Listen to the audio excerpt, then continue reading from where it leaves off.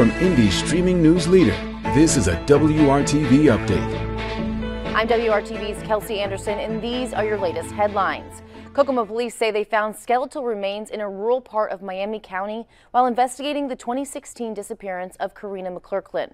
The announcement comes one day after a person was arrested and charged with the murder in the case. The remains have been sent to Fort Wayne to be identified. On Monday, 57-year-old Flint farmer was arrested and charged with murder. Police say more arrests are expected.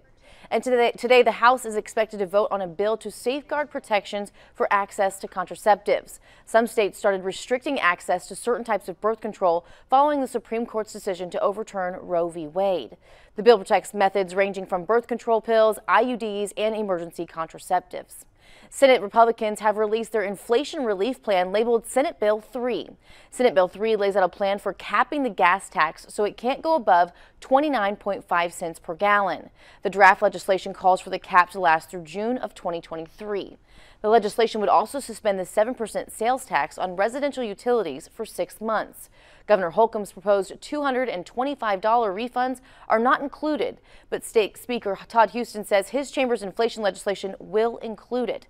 And Todd, let's get a look at your weather here on this Thursday morning. You know, as we go throughout the day today, we'll enjoy sunshine and high temperatures that eventually get up into the low 90s here across the area. And as we work our way into the evening hours, we start off still pretty hot right around 7 p.m. and temperatures only slowly start to drop off as we work our way throughout the day today. The humidity is around. It's not quite as high as it is or was yesterday. And then as we go into the day tomorrow, it's kind of a carbon copy of today, to be honest with you. Mostly sunny skies, temperatures in the 90s. But over the weekend, we crank it up. Saturday and Sunday, highs near 95.